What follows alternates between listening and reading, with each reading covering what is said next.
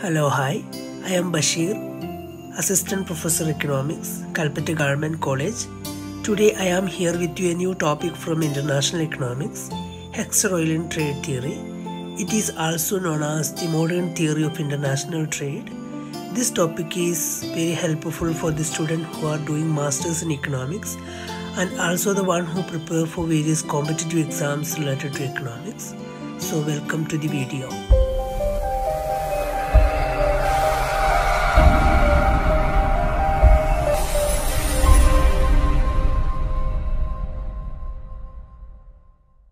Now coming to the topic, the classical trade theories developed by Adam Smith, Ricardo and J.S. Mill was based on the differences in the productivity of labor or a single factor. This theory failed to provide an adequate explanation for why there is such differences in the productivity of labor. Though reading from this theory, we can get an insight like relative cost differences or relative differences in commodity prices between two trading countries as an evidence of their comparative advantages. But what is the fundamental causes for the commodity price differences? That is not answered in the classical trade theory. So the theory for analyzing the pattern of international trade was developed by Swedish economist Heckscher in 1919 and his student Ohlin in 1933 was made an attempt to deal with these important questions. In fact, this theory did not replace the traditional comparative cost theory, rather than supported it by providing explanation for relative commodity price differences between the trading countries and their respective comparative advantages. So according to them, the differences in the commodity prices arises on account of the differences in the factor endowment or factor supplies in these trading countries. E.F. Heckscher, in his work on the effect of foreign trade on the distribution of income, which was published in 1919, and later by his student P. Ohlin, in his work on interregional and international trade, published in 1933, has laid the foundation for the development of modern theory of international trade. That is why this theory is known as Heckscher-Ohlin trade theory. This theory has almost completely replaced the classical and neoclassical theories related to international trade. Nevertheless, it goes behind the comparative cost doctrine to investigate the basic cause of the relative differences in cost. Heckscher and Ohlin have traced the cause of the cost differences to relative factor endowments and relative factor intensities. That is why this theory is also known as factor proportion or factor intensity theory. Thus, in terms of factor endowment, this theory can be stated like this. A nation will export the commodity whose production requires the intensive use of the nation's relatively abundant and cheap factor, and import the commodity whose production requires the intensive use of the nation's relatively scarce and expensive factor. The general proposition of the HO theory is that the countries which are rich in labor will export labor-intensive goods, and those rich in capital will export capital-intensive goods. Having said this, now let us see what are the various underlying assumptions of the HO theory. The following 5 assumptions are very essential for the analysis of HO theory. These are, there are no transportation cost or other impediments to the trade, and there is perfect competition in both commodity and factor markets. All production functions are governed by constant return to scale or homogeneous of first degree, and the production functions are such that the two commodities shows different factor intensities, and it is also assumed in the theory that the production function differ between commodities but are the same in both countries. That is, good A is produced with the same technique in both countries and good B is produced with the same technique in both countries. These assumptions are not difficult to understand. In fact, The first assumption is an abstraction to facilitate the analysis. It means that commodity prices under trade will be the same in both countries. The meaning of the second assumption is clear in the sense that the factors of production will be allocated in an optimal way. And the last three assumptions all refers to the characteristics of production function. So the third assumption, like the production function being linearly homogeneous, implies that production is governed under constant return to scale. And the fourth assumption, which means the different technique of production are used in the two industries. Furthermore, we can say that it is assumed there is a one-to-one correspondence between factor intensities and factor prices. Another way of stating this fact is by saying that there are no factor reversal. The last assumption, that production functions are the same in both the countries, is a quite strong one. What it amounts to is assuming that knowledge travels freely. In other words, the best techniques of production in the world are known to everyone. So these are the assumptions used in connection with the Heckscher-Ohlin theory of trade. They are necessary to state the meaning of comparative advantage in the 2 by 2 by 2 model and to prove the factor price equalization theorem that we will discuss in the later. Now we will demonstrate the proposition that capital-rich countries export capital-intensive goods and labor-rich countries export labor-intensive goods. So it is, however, not yet clear what is meant by country being rich in capital. At least two different definitions can be given. So one of these definitions runs in terms of factor prices. This definition says that country 1 is capital rich compared to country 2 if capital is relatively cheaper in country 1 than in country 2. The second definition compares overall physical amount of labor and capital. It says that country 1 is rich in capital if the ratio of capital to labor is larger in country 1 than in country 2. These two alternative definitions are not equivalent in fact. We will now show that the Heckscher-Ohlin proposition follows if we use the first definition, but that it does not necessarily follow using the second definition. In fact, Ohlin himself defined richness in factor endowment with the help of factor prices.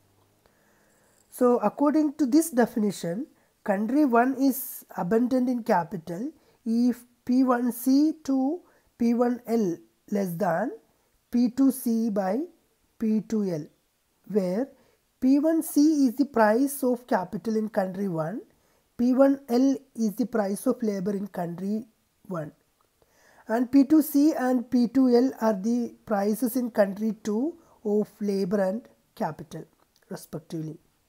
In other words, if capital is relatively cheap in country 1, the country is abundant in capital, and if labor is relatively cheap in country 2 is rich in labor. Now let us show that country 1 will export the capital intensive good and that country 2 will export the labor intensive good. This can be easily demonstrated with the help of this figure. We start with the two isochrones AA and BB, which characterize the production functions and are the same in both countries. So according to this isochrone, B is the labor intensive good and A is the capital intensive good. Relative factor prices in country 1 where capital is cheap are given by the line P0, P0. Let us assume that the isochrones represent one unit of the respective good. Then one unit of good A will be produced with OA1 of capital and OA-1 of labor. But capital and labor can be exchanged for each other in the ratio shown by the factor price line P0, P0. Therefore, OA-1 of labor is worth A1G of capital and OA1 of capital is worth A dash 1 H of labor. We said that 1 unit of good A would be produced with OA1 of capital and OA dash 1 of labor. But we can view the line GH as a cost line, and we can express the cost of producing 1 unit of A in terms of capital alone or labor alone. Doing so, we find that the cost of producing 1 unit of A is OG, measured in terms of capital, or OH, measured in labor. Having said this, the next step is to find out the cost of producing 1 unit of each good in country 2. The only information we have about country 2 is that capital is relatively more expensive than in country 1. This means that the slope of the line representing the ratio of factor prices in country 2 will be less steep than the slope of P0, P0. Now, a possible factor price line in country 2 is P1, P1. You can see that it is tangent to the AA isocond at E. You can also see that a parallel factor price line is P2, P2, which is tangent to the BB isocond at F. So it is obvious that P2, P2 must lie below the P1, P1 factor price line. So from this, it follows that the cost of producing 1 unit of good A in country 2 is OC, measured in capital, whereas it is OD, measured in capital for 1 unit of good B. Thus, in country 2, it is more expensive to produce a given amount of good A than it is to produce the same amount of good B. If we now compare production costs in two countries, we find that it is relatively cheap to produce good A in country 1 and relatively cheap to produce good B in country 2. So from this, it follows that country 1 will export good A and country 2 will export good B. This establishes the Heckscher-Ohlin theory that the country abundant in capital will export the capital intensive good and the country abundant in labor will export the labor intensive good.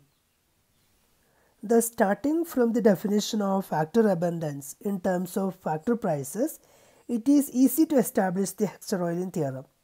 However, one could argue that stating the theorem in terms of factor prices is not very interesting, because factor prices are themselves the result of a complicated interplay of economic forces.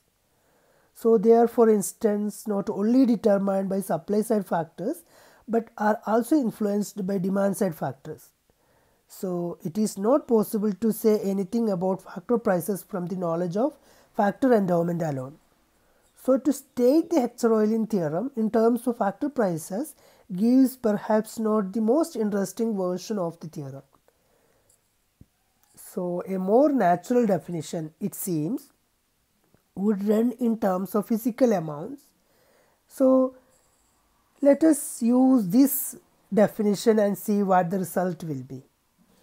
So defining factor abundance in physical terms, we say that country 1 is rich in capital and country 2 is rich in labor if C1 by L1 greater than C2 by L2, where C1 is the total amount of capital in country 1, L1 is the total amount of labor in country 1, and C2 and L2 are the total amount of capital and labor respectively in country 2. We will now show that if country 1 is abundant in capital according to this definition, it implies that country 1 has a bias in favor of producing the capital intensive good.